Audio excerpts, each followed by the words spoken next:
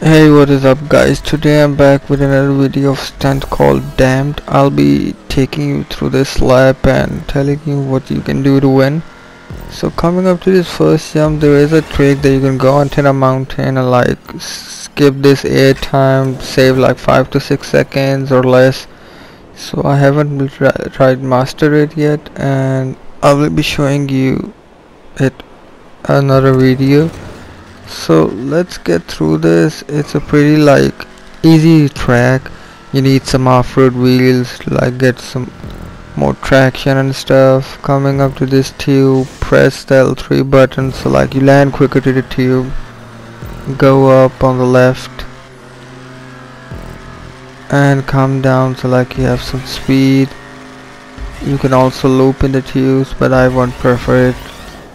And here the first big jump, you just need to like press your parachute, the X button, right before this ramp and just release it again, so like you don't miss this ramp and have the speed coming. Again on the second jump, line up your car a bit to the left side, so like you don't need to open your parachute, you can go full throttle speed. And yeah, like this, land on your back wheels or on straight. Again coming up here, there are just 2 jumps and you have to like miss them pressing L3. This corner is very sharp, you like to literally need to like brake hard and then accelerate as soon as possible.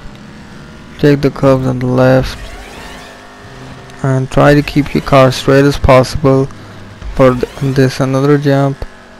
And you like to like open your parachute on like after 2 or 3 seconds here, so you absolutely nail it like this. Again take the curves on the right, go on to the left side, again 2 jumps, press L3. These are quick jumps, so you need to really be active and clip the curves on the right, then on the left, brake up a bit here, accelerate again, and this is it, the last straight. You just need to like nail the jumps, keep your car straight as possible, like don't mess up.